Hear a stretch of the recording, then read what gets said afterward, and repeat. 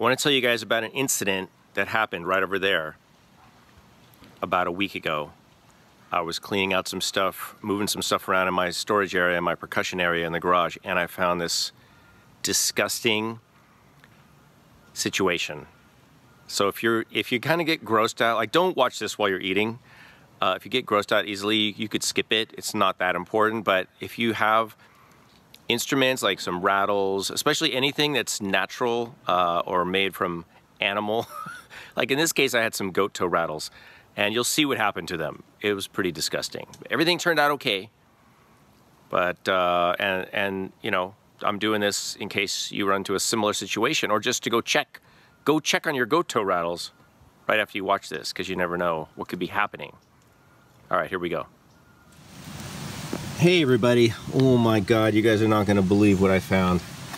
So I was opening some boxes because we were looking for something, and look at this. You see what looks like sand down there? That is the result of somebody, and I know it's windy, sorry about the microphone, some insects or something were eating these toenails, goat toe rattles. Look at this.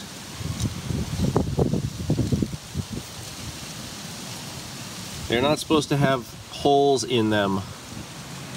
I guess those are what was, yeah, that's them.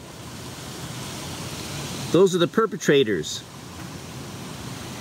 Wow, unbelievable, and it stinks.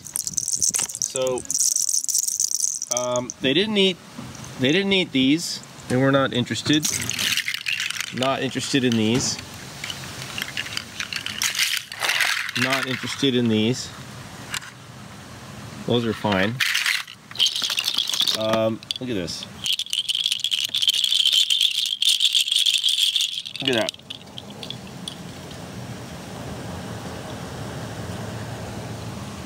And the whole bottom of this is just full of these insects. So you didn't eat these either. They seem to be mostly interested in the animal, the hooves, like these. I kind of don't want to touch it because it's gross. I don't know how many of these are alive. I think some of them are alive. This has been in there for a long time. So what I'm going to do is, first I'm going to kind of shake these out. Then I'm going to put them in a bucket with some Simple Green and some water and just soak them. I'll probably end up throwing away the goat toenails. Look at that, these are completely gone. That's just like dust. Look at that. Super gross. Anyway, there's one right there, see him? He's like, what'd you do at my house? I was just living there. I was just eating something, and now you came and ruined it. So I'm gonna clean this up, but yeah, look at the bottom. That's what we noticed first. It looks like sand. That is digested goat toe rattle. Okay, so anyway, I guess the moral is just store your stuff carefully, and if you have to, you gotta clean the bugs out of your percussion instruments. All right, I'm gonna rescue what I can from here, clean it up. That's it.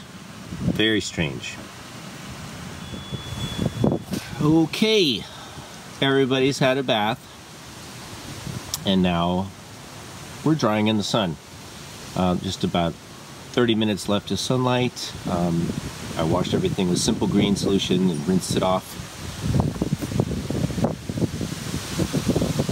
It looks good. One of the main things I'm concerned about is this temple block, because it was a gift from my friend Ping, and then also this Brazilian whistle, which these are hard to get now. I think it's okay. You know, I washed it out, and we'll see. I'll report later. All right, that's it for now. Percussion cleanup complete. Okay, so the moral of the story is, leave it below in the comments. What do you think the moral of the story is? leave your comments below and I'll respond. And if you like this channel, give it a thumbs up, of course, and subscribe often. All right, I'll see you in a future video. Thanks for watching.